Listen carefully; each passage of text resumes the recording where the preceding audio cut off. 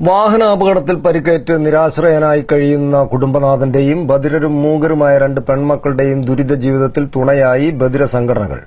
തോട്ടുമുക്കം ദേവസ്വംകാട് കരിങ്ങാത്തടത്തിൽ അനീഷിന്റെ കുടുംബത്തിനാണ് ബധിരരുടെ സംഘടനകൾ കൈത്താങ്ങായി എത്തിയത്. ദാരിദ്ര്യത്തിനും വേദനകൾക്കുമിടയിൽ ജീവിതം വഴിമുട്ടി നിശബ്ദരായവരുടെ വേദനകളൊപ്പാൻ മുന്നിട്ടിറങ്ങിയതാണ് ഒരു പറ്റം നിശബ്ദ യുവാക്കൾ.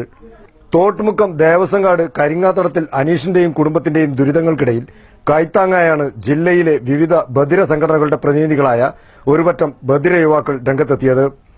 വാഹനാപകടത്തിൽ ഗുരുതരമായി പരിക്കേറ്റ് കഴിഞ്ഞ 2 വർഷമായി കിടപ്പിലായ അനീഷിന്റെ 3 മക്കളിൽ ഇളയ 2 പെൺമക്കളായ അശ്വതിയും അനുവും ബധിരരും മൂകരും കോഴിക്കോട് റഹ്മാനിയ വികലാംഗ വിദ്യാലയത്തിലെ 9ഉം 4ഉം ക്ലാസുകളിലെ വിദ്യാർത്ഥികളുമാണ്.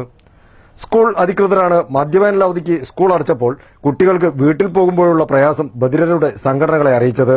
തുടർന്ന് അവർ കുട്ടികളുടെ വീട്ടിലെത്തി ഇവരുടെ ദുരിതപൂർണമായ ജീവിതം നേരിൽ കണ്ടു മനസ്സിലാക്കുകയായിരുന്നു. ഏറ്റവും ഇളയ മകളായ അനുവിന് 1 വയസ്സ് പ്രായമുള്ളപ്പോൾ ഇവരുടെ അമ്മ അനീഷിനെയും കുട്ടികളെയും തനിച്ചാക്കി മറ്റൊരാളെ വിവാഹം കഴിച്ചു പോവുകയായിരുന്നു. പിന്നീട് ഇവർക്ക് അച്ഛനും അമ്മയുമെല്ലാമായിരുന്ന അനീഷാണ് ഇപ്പോൾ കഴിഞ്ഞ 2 വർഷമായി പരസഹായമില്ലാതെ പ്രാഥമിക കൃത്യങ്ങൾ പോലും നിർവഹിക്കാൻ കഴിയാതെ കിടപ്പിലായത്. അടച്ചുറപ്പില്ലാത്ത വീട്ടിൽ പറക്കമുറ്റാത്ത 3 മക്കളെയും പോറ്റാൻ നിവൃത്തിയില്ലാതെ വന്നപ്പോഴാണ് 2 പെൺമക്കളെ റഹ്മാനിയ ബധിര മൂക വിദ്യാലയത്തിൽ ചേർത്തത്. ഇപ്പോൾ ബധിര സംഘടനാ പ്രവർത്തകരും ചില വ്യക്തികളും പിരിവെടുത്ത് ചോർന്നൊലിക്കുന്ന വീട് ഏറെക്കുറെ നന്നാക്കിയിട്ടുണ്ട്. വാതിലുകളും ജനലുകളും സ്ഥാപിക്കുകയും വാട്ടർ ടാങ്കും ഫാൻ തുടങ്ങിയ സൗകര്യങ്ങൾ ഒരുക്കുകയും ചെയ്തിട്ടുണ്ട്. കൂടാതെ കുടുംബത്തിന്റെ ഏക ആശ്രയമായ അനീഷിന്റെ ചികിത്സയ്ക്ക് അത്യാവശ്യ ധനസഹായവും കുട്ടികളുടെ പഠനത്തിന് വേണ്ട സഹായങ്ങളും നൽകിയിട്ടുണ്ട്.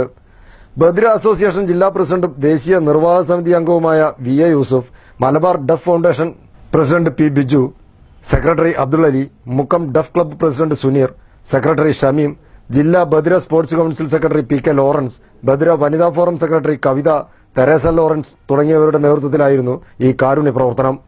ഈ കുടുംബത്തിന് കൂടുതൽ സൗകര്യമൊരുക്കുവാനും ഇതുപോലുള്ള മറ്റൊട്ടനവധി നിരാലംബർക്ക് സഹായം നൽകുവാനും വരും ദിനങ്ങളിൽ പദ്ധതിയുണ്ടെങ്കിലും ഭൂരിഭാഗവും കൂലിപ്പണിക്കാരായ അംഗങ്ങളുടെ മാത്രം സംഭാവനകൾ മാത്രം അപര്യാപ്തമായതാണ് ഇവരുടെ പ്രശ്നം.